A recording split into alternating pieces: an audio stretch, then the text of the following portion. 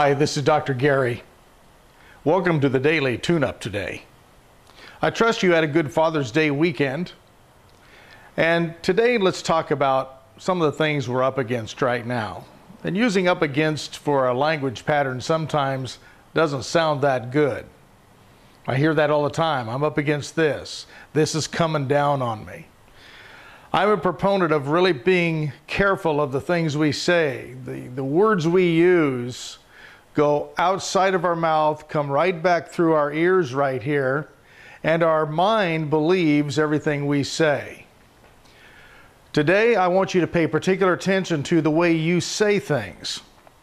People come here and work with me all the time, and one of the first things I talk to people about are eliminating those virus words, which is why, try, need, but, should, don't, and hope. There's just 7 of them. You would think it'd be very easy to get rid of those. However, week after week, I hear people still using these words. And the reason for it is they're kind of burned into our mind very, very tightly. And we have to be uptime or conscious and aware of what we're saying in order to eliminate them. Also, sometimes our language patterns are patterns. They're little scripts we use, and these little scripts we use program us for failure.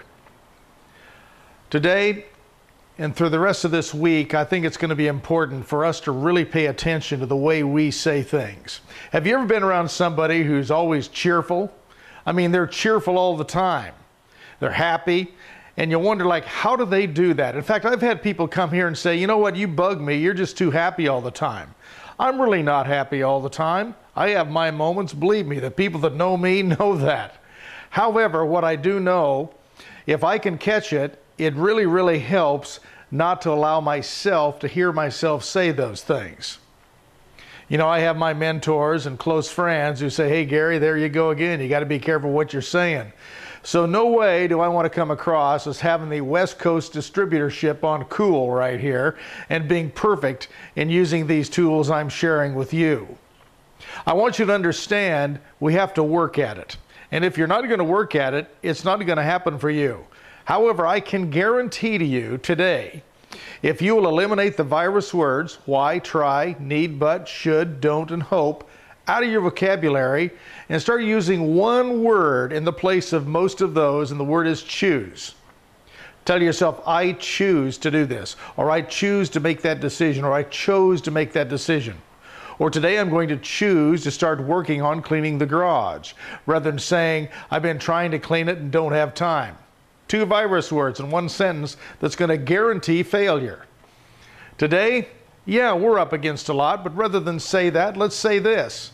Today, we have more opportunities to grow and create than we ever have before.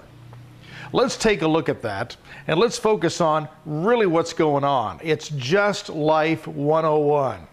If you'll get on board with it and do what I'm asking you to do, you're going to see a difference this week. And I'm talking a big difference. Money can start coming your direction, good fortune can come your way, good health can start improving, and also people will start surrounding themselves around you, looking at you as a leader, not someone who is a victim. Let's work on it today. Until tomorrow, this is Dr. Gary wishing you a virus-free day in your words. Until then, bye-bye.